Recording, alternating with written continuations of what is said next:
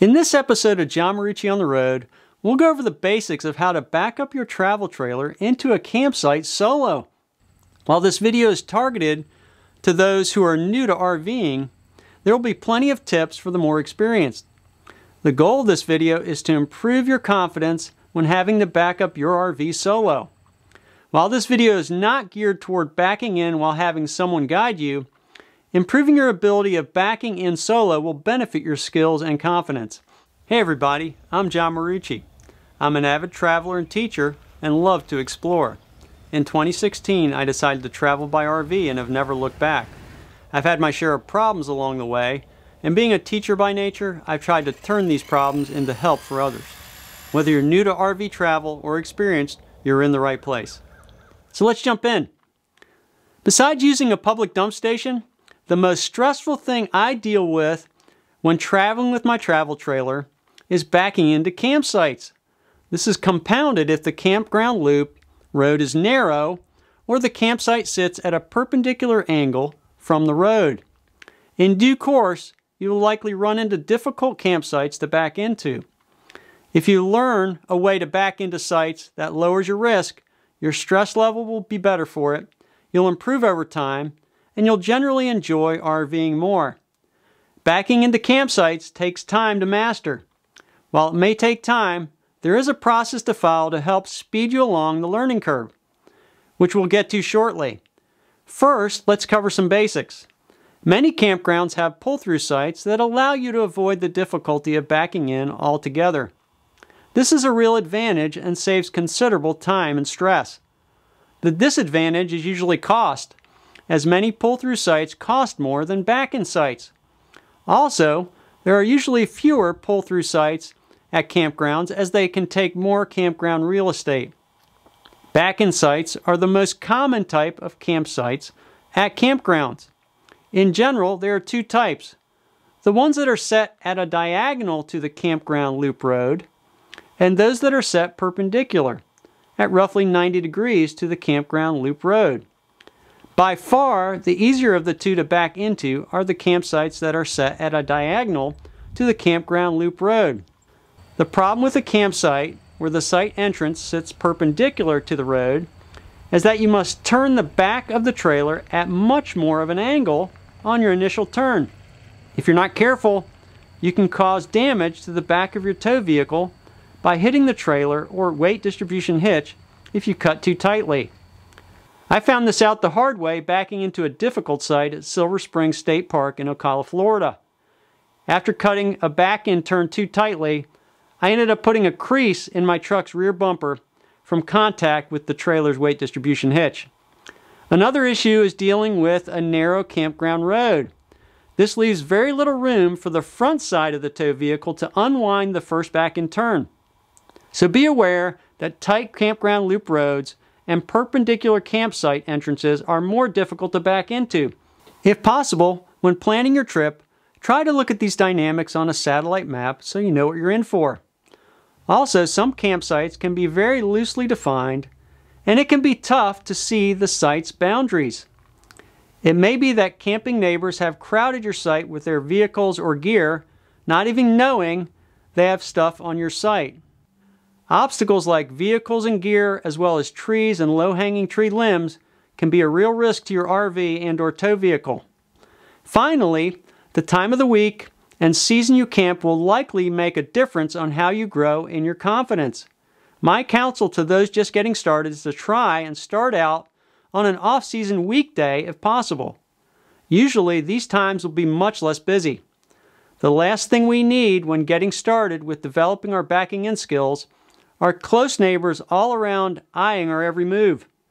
It's tough enough to learn with no one around, so think about being a contrarian if possible. Okay, with some preliminary things out of the way, let's begin to walk through a process of backing into a campsite. We'll go over a 6-part process. Part 1 is the site survey. Part 2, your starting position. Part 3, the cut back turn. Part 4, the unwind and follow. Part 5, the pull forward, and Part 6, the push back to your marks. We'll highlight these 6 steps as we go through the process. Before we do a deep dive into the process, let's look at a back-in done right. In this case, I have already done the site survey and placed my cones at the back of the site where I want to end up. I've also placed a cone at the front corner of the site to mark my pivot point. Here I am at my starting position. Watch as I cut the trailer into the site by turning the tow vehicle's wheels in the opposite direction that I want the rear of the trailer to go. I start to straighten the wheels once the trailer is turning in. From this angle, you'll notice the trailer wheels begin to pivot slowly around the front campsite cone. This is the most important time in the process, so you'll need to take it slowly and try to align the turn properly. Come close to the cone with the trailer wheels, but be careful not to hit it. After I achieve the pivot around the cone and the back of the trailer is heading into the campsite, I then unwind the turn by turning the steering wheel toward the campsite to straighten out the trailer. Notice the front driver's side of the tow vehicle pivots away from the campsite and toward the opposite site. You especially need to be careful of this when unwinding the turn. I then very slowly follow the trailer into the site, but as usual, not exactly where I want to end up. This is where you need to regularly check your mirrors to avoid any obstacles. Next, notice that I back up slowly a good distance on the site and end up stopping a few feet away from my cone marks. The trailer is crooked on the pad at this point and will end up at an angle if I don't straighten it up. So I'll pull the trailer forward so I can back it in straight to my marks. Next, I pull forward considerably across the road with the tow vehicle into the opposite site. I do this so I can push back to where I want to end up. As I push back to my marks, I can see the cones in both mirrors now that the tow vehicle and trailer are straight, so it isn't too difficult to stop at my marks. Okay, so after the high-level walkthrough, let's get into the details of the process used. Part 1 is the site survey. You want to pull up and park in front of the campsite to survey the site. At some campgrounds with wider loop roads, you can pull slightly off the road and park. This is a bit more difficult if stopping means you're blocking a busy campground loop road. The reason to do a site survey is so you can note any obstacles, unevenness, or where utilities are. The goal is to come up with where you want the RV to end up on the campsite. Especially be aware of campsite utility poles and any other non-movable obstacles. Also, be aware of space you may need to accommodate the RV's slide. Next, place a marker at the front corner of the campsite to have a reference point for your first turn. Next, mark where you want the back corners of the RV to be on the site. If you're on a full hookup site, remember to keep in mind the placement of the sewer outlet on your RV. Use 2 orange cones, colored wheel chocks, or colored levelers to mark both back corners of where you would like the RV to rest on the site. Part 2 is the starting position. Pull the tow vehicle and RV past the campsite drive entrance enough to where the back corner of the RV is parallel to the cone at the front corner of the campsite drive entrance. This will allow you to begin your back-in with plenty of room to execute your first back-in turn. Part 3 is the cutback turn. Turn your tow vehicle steering wheel in the opposite direction to where you want the back of the trailer to go.